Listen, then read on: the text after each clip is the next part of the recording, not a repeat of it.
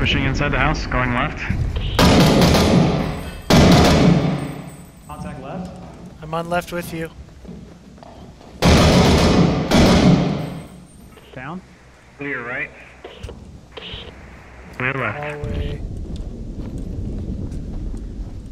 Alright. Front middle is clear.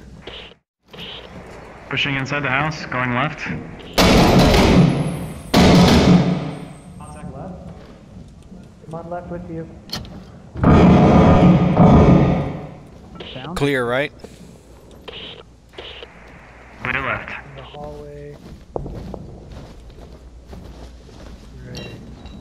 Front middle is clear. 6 Days of Fallujah is a game that's based on the actual event of the Second Battle of Fallujah in Iraq in 2004. This war is considered to be one of the most bloodiest fights for both sides of the war, and this game aims to recreate this battle. On our left! Who's there? Step out! Salim, Nefsik!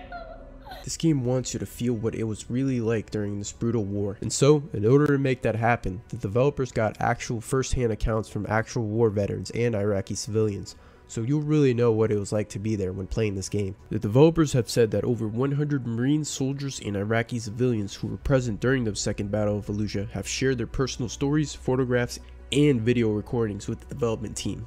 The game gives these stories voice through gameplay and first-person accounts captured in original documentary interview footage. You'll get to play from the perspective of Marines and soldiers, but you'll also get to witness what it was like for the Iraqi civilians during this war as well. So you'll see what it was like from almost all sides of the war through the eyes of people who were actually there. This game actually got cancelled all the way back in 2009 due to media backlash and reappeared out of nowhere, with an announcement from last year that it is back in development and that it will be releasing this time, and the developers mentioned that they have no plans of canceling the game like last time. In my honest opinion, I think this game should be given a chance. It tells the actual events from one of the most terrible wars in history, and more people will get to learn about it through this game, and it'll also give these people who were affected by this war a voice in this game. I think the CEO of Victoria, aka the publishing company that is behind this game, said it best about the controversy surrounding this game. It's hard to understand what combat is actually like through fake people doing fake things in fake places. This generation showed sacrifice and courage in Iraq as remarkable as any in history, and now they're offering the rest of us a new way to understand one of the most important events of our century. It's time to challenge outdated stereotypes about what video games can be.